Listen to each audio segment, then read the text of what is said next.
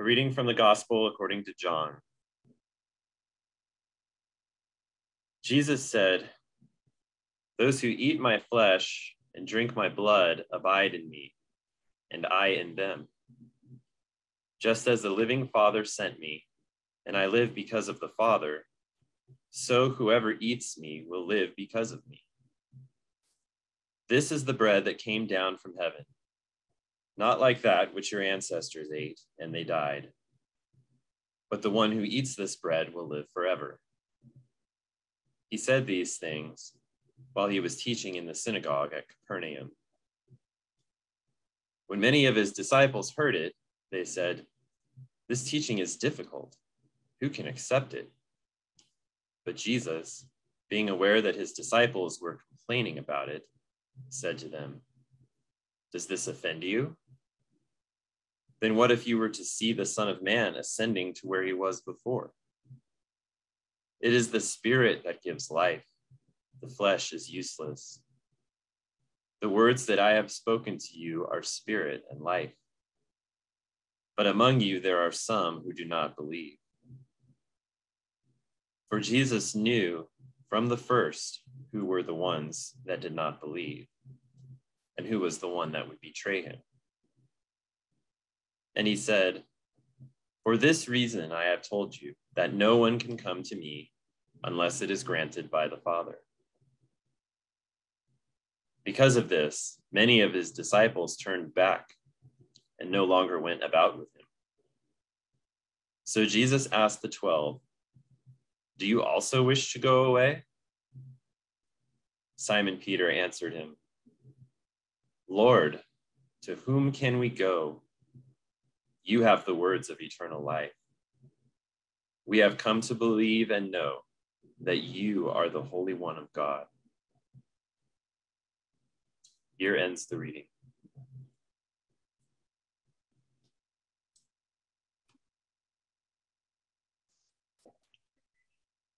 In the name of God, Father, Son, and Holy Spirit.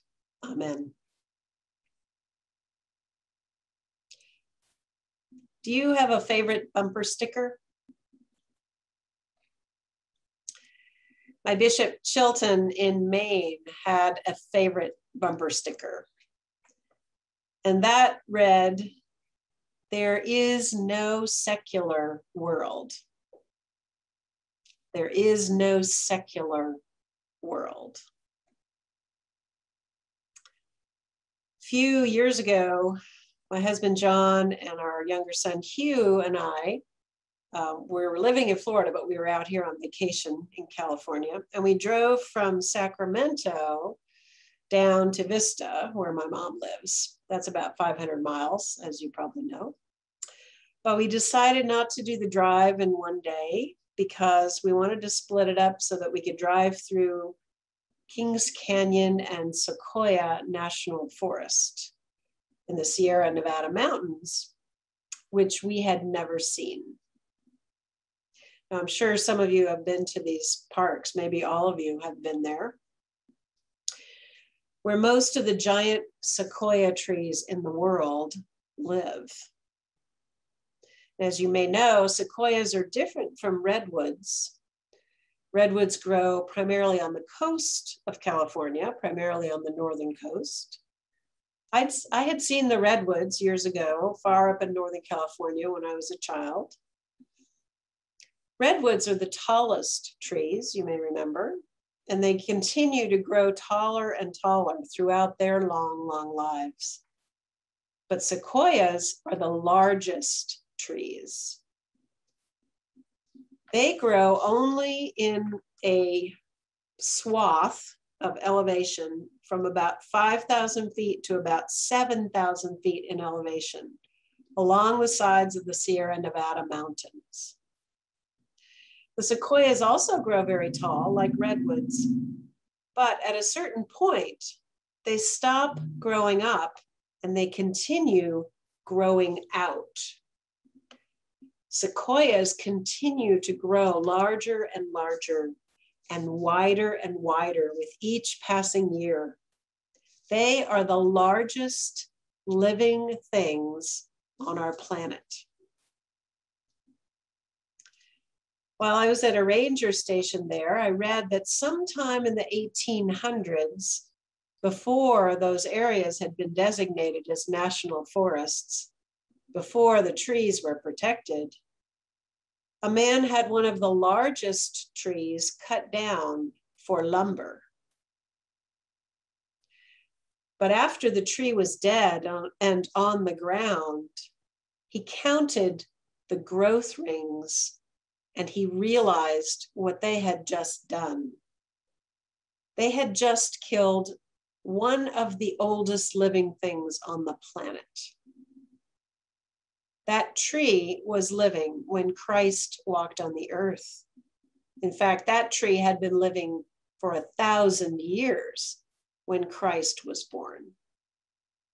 That tree that then lay on the ground, dead, was about 3,200 years old. When he realized what they had done, that man stopped logging and he became outspoken in his protection of these giant trees, these treasures of our creation. So that day I was driving our rental car on the winding mountain roads through a portion of both of those parks. When we entered Kings Canyon at the bottom of the elevation, the temperature was in the 90s and climbing. It was in the morning. Forecast to be over 100 degrees, as it often is here. But as we climbed into the mountains, you'll know if you've ever done that, the temperature dropped into the 90s, 80s, 70s, and finally into the 60s. It was a different world. We stopped and walked around a little bit at the places where the largest trees grew so that we could walk among them for a short time. I would love to go back and spend a week there or a month. And of course, I took lots of pictures, which I always do. But I found that it was impossible to get a whole tree into one photo. They were simply too large. And when I asked my husband to take a picture of me with the trees in the background, he just said, "You are going to look very small." I just laughed. Because one of the reasons to go to these places of incredible natural beauty in God's creation is to remember that we are very small. In the scheme of God's creation, each one of us is a very important, but a very small part.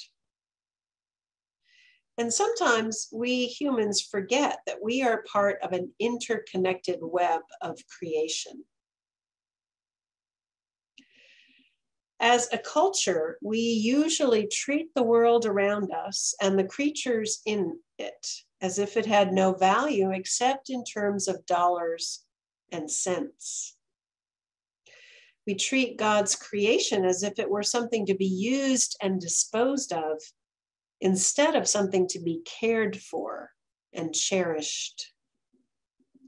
We try to define what is sacred and secular, what is in and what is out, instead of realizing that everything that God has created is sacred. It is all sacred.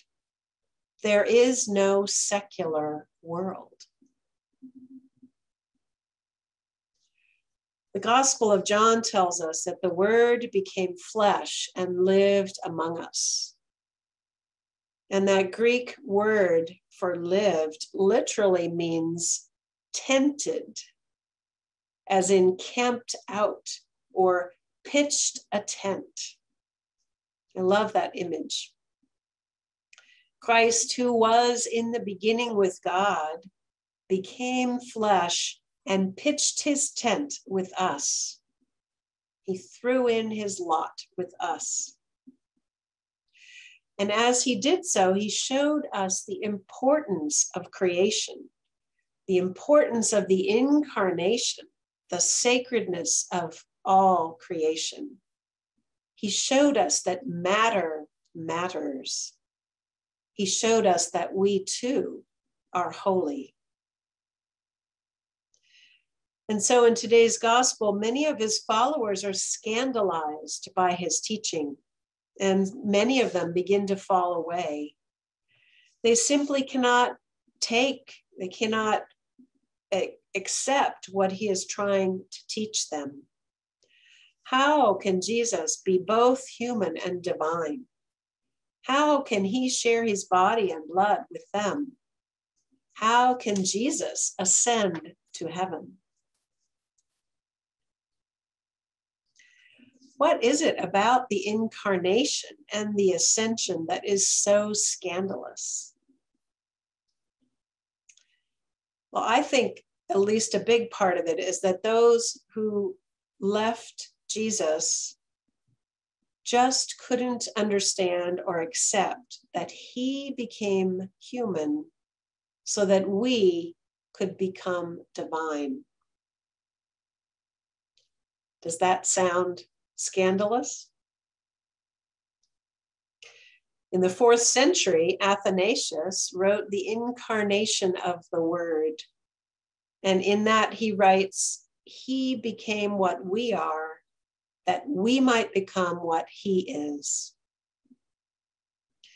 And he goes on to say, we are saved because in Christ, God himself became a human being and died a human death. God became a human to make humans divine. The immortal became mortal to raise mortals to immortality. No mere creature could achieve this, but only the very word of God. And the great Council of Nicaea, which hammered out the Nicene Creed, decided that Athanasius had it right. This is Orthodox theology. It may sound scandalous or new or unbelievable, but this is Orthodox theology. God became a human to make humans divine. So there is no secular world. That's an artificial division. God became human to make us divine. All of creation is infused with the Spirit, and therefore it is worthy of our care. We must not use and discard any part of God's creation as if it did not matter. Matter matters. We matter. God created all that is and called it good. We are called, therefore, to a greater responsibility for all life on this planet. From the smallest creature to the largest sequoia, all is sacred and all is worthy of our care. He became what we are, that we might become what he is. Some may find this too difficult a teaching, but I pray that we all may respond like Peter, who said, Lord, to whom can we go? You have the words of eternal life. We have come to know and believe that you are the Holy One of God. Amen.